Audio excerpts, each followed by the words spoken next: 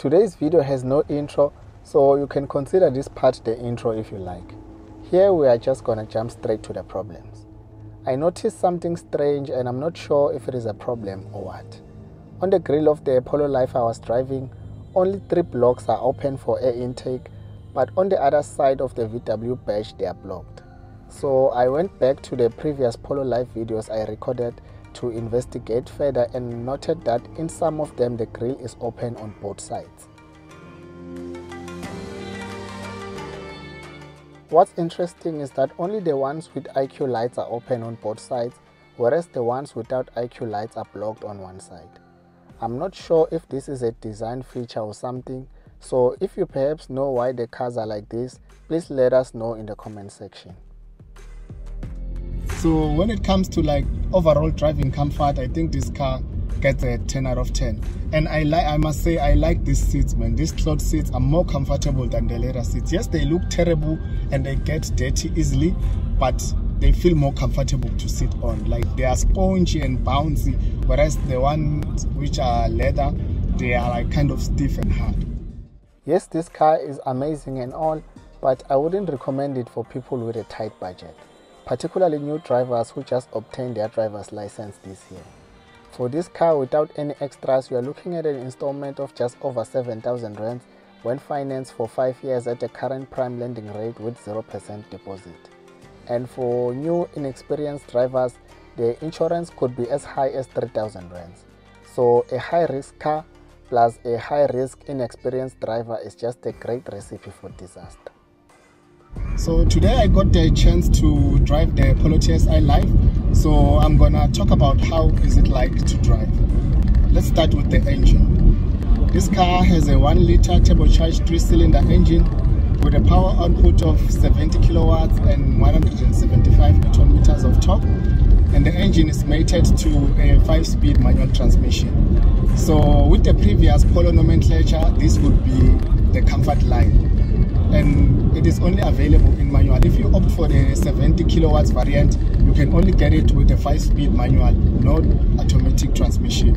If you want an automatic, you have to go for the Polo Life DSG, which is the 85 kilowatt variant, and with the old nomenclature it would be the Highline. So how is it like on the road?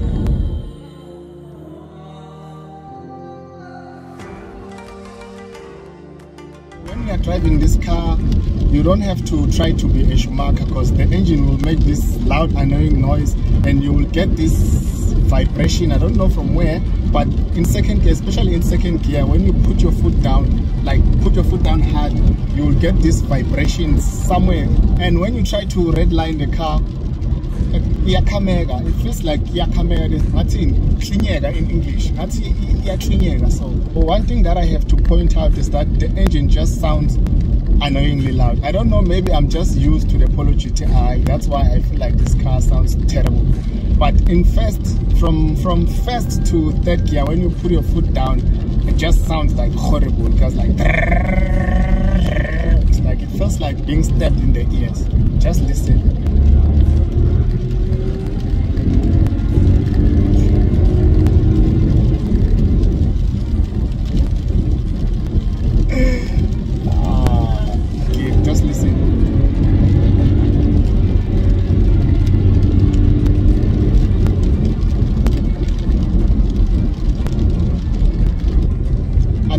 That I find irritating is the gear. I think they should have made it smooth. I don't know, maybe it's because the car is still new, but there's some kind of friction. When you change gears, it doesn't glide smooth through the gears. There's some friction and funny friction that I'm feeling. There's obstruction. It feels like you have to move the gear in a specific path in order to be able to engage the gear. Otherwise, it feels like you've missed the gear and there's this like friction. We are chowing a dry. No, this is a bad example, but I think you get the point. I think the gear should have been smoother than it is right now, because now it feels like there's some obstruction here and you must move it in like a specific way in order to engage the gear. Maybe when the car is now used to being driven, because now it only is at around 500 kilometers here, on the clock. So it might be that the gear is still new and all that. Someone asked, how is it like when you try to overtake? And I can tell you now, this car put down its power very impressive. There's no turbo lag whatsoever. When you just change down and put your foot on the gas, the car moves. So the average fuel consumption of this car is claimed to be 5.4 liters per 100 kilometers, while on the GTI is 6.4 liters per 100 kilometers. But today when I was driving to work with this car, I averaged around 7, and I don't clock that with the GTI. When I drive the GTI to work, my fuel consumption is always less than 6 every day. I range between like 5.0 and like 5.8 liters per 100 kilometers. So it is surprising that the 2-liter engine is more fuel efficient than the 1-liter engine in this one. But here I kind of feel like the engine is overworking. This 1-liter engine thing, I don't think it's working. Maybe they should have put a 1.4 nyana, maybe, I don't know. It could have done it different, but here I feel like the engine is struggling. That's why it is making that annoying noise, like when I'm in second gear like that. Just listen to this noise.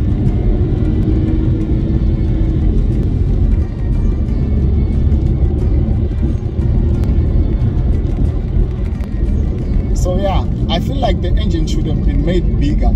With this 1-liter thing, I've got the engine is struggling. I haven't driven the pre-facelift Polo TSI yet, so I can't comment on how is it like compared to this one. But this is a VW Polo, and it will remain a benchmark in the mid-size hatchback segment here in SA. I think VW got the recipe right with this car, and it keeps on getting better and better with every generation. Because I remember when I was in high school, people used to look down on the Polo. When you drive a Polo, you were not taken serious, but now having a Polo is a symbol of wealth. It's like pouring a full tank. Yo, when you pour a full tank nowadays, you are just showing off. So back then, when you drive a Polo, it was even given all sorts of funny names. It's just a sign that you've just started working. It was considered a low-end budget car, but now 350,000 rands for a Polo. We are rich. We are rich. So at the time of making this video, this car starts from 353,000 rand, 600 without any options, and it was launched in January. Actually, it increased by 3,600 since it launched in January. In terms of warranty, all VW vehicles come with a 3-year 120,000 kilometers warranty, and this one also gets a 3-year 45,000 kilometers service plan. When it comes to space and practicality, this car would be ideal for a couple with 2.5 kids, because honestly the middle seat here at the back is not that useful in my opinion. But otherwise it is quite a spacious car. In front, the dashboard layout of the Polo Life is not too different from that of the Polo GTI. The major difference is the steering wheel design, aircon controls and the decorative dash trim. This car has the Discover Media option, and it has wireless charging, and your phone can charge even if it has the silicone cover on.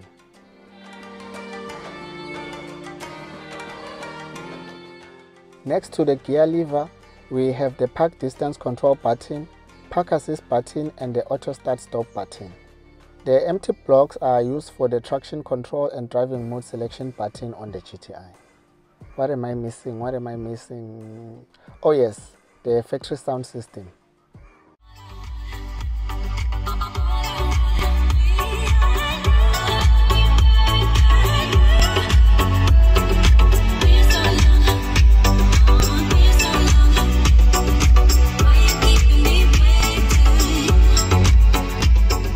The factory sound system is not bad in my opinion by factory sound standards. In fact, it sounds good, but it kind of sounds like it is not well balanced. But then again, the system features digital equalizer, so you can set the sound to your own preference, but there's no subwoofer. You only get that with the Beats audio system.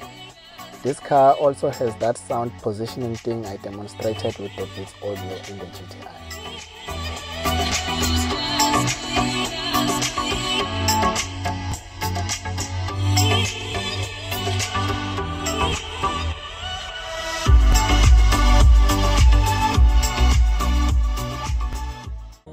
Now I think I've already said a lot about the interior, and overall I think it is well put together, besides the fact that it has the light roof upholstery which will get dirty easily.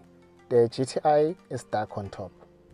I know it may sound like I am blowing my own trumpet right now, but currently here in SA there's no one who dissects the new facelifted Polo range the way I do. The content that I've covered so far is unmatched. I've covered almost everything from the base model Polo TSI, TSI Life, DSG, R-Line, all the way to the top of the range Polo GTI. So ngicela ningishayele intasha bazalwane, icon. But asiphume lapho. Now let's look at the financial aspect. The target market for this car is mainly young professionals who've just started working, and more often than not they won't have a 10% 35,000 rand deposit for a base model Polo Life or 42,000 rands for a fully spec'd one. When fully spec'd, the Polo Life costs over 420,000 rands. For our calculations to be more realistic, let's assume on your car you'll opt for a sunroof for 14,000 rands and the nicer 16-inch Max for 4,800 rands, because that's what most Polo drivers love here in SA. So your car will cost 373,000 rands. If you finance a 373,000 rands car for 5 years at a current prime lending rate of 7.75% with no deposit and no balloon payment, your monthly installment will be 7,500.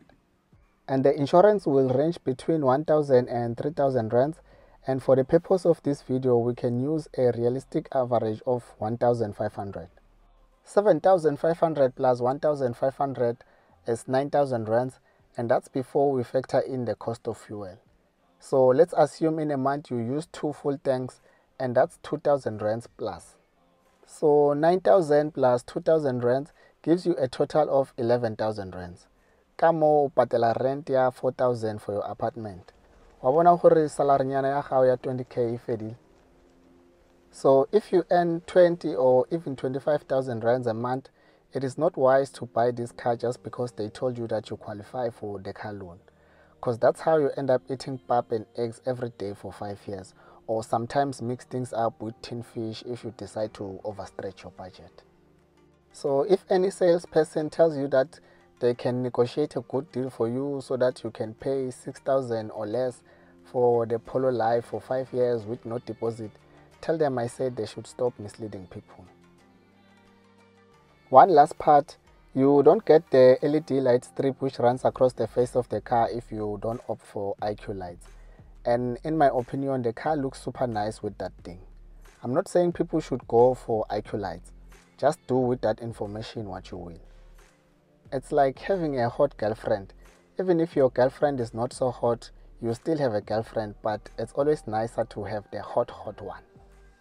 In closing, the Polo Life is a great mid-size hatchback, and if you have the money to buy it, by all means go for it. In my next video, I'll be giving you guys an update about the software and hardware flops in our Polo GTI. Thank you for watching. Don't forget to like, share and subscribe to the channel for more car content in a Mzansi context. This car moves from 0 to 100 in 10.8 seconds, and the top speed is 187 kilometers per hour.